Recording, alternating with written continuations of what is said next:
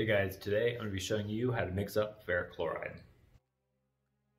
Ferric chloride can be used to etch Damascus. It can also be used just to darken a blade or do different finishes like an acid stonewash finish, which I'll be trying in a later video.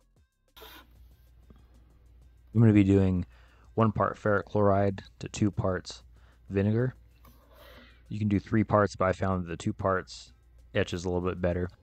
So I'm going to do 16 ounces of vinegar to 8 ounces of ferric chloride.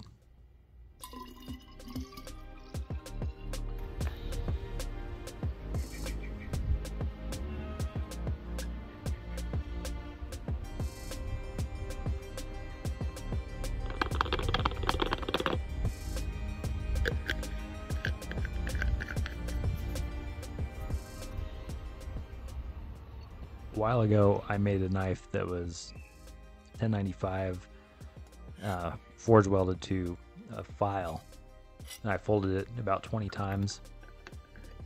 I didn't have ferric chloride at the time, so I'm gonna etch it now and see what it looks like. This bottle was a little too small, so I switched to a bigger one. With this knife, I wasn't gonna finish it. I just wanted to do kind of a test.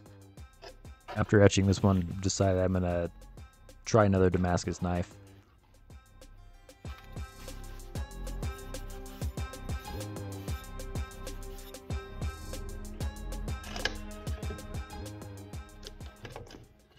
I did a 30-second soak the first time. The second time I did 3 minutes. I want to make sure you're wearing gloves. You can see it's turning my gloves a yellow-green color. If you do get on your fingers, you can just wash it off real quick.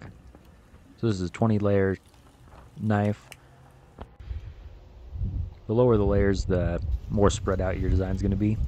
I really like this lower layer. I'd like to try a 50. So I'll be doing that in a later video. Thanks for watching. If you like this video, make sure to subscribe to see more knife making content, and I'll see you in the next video.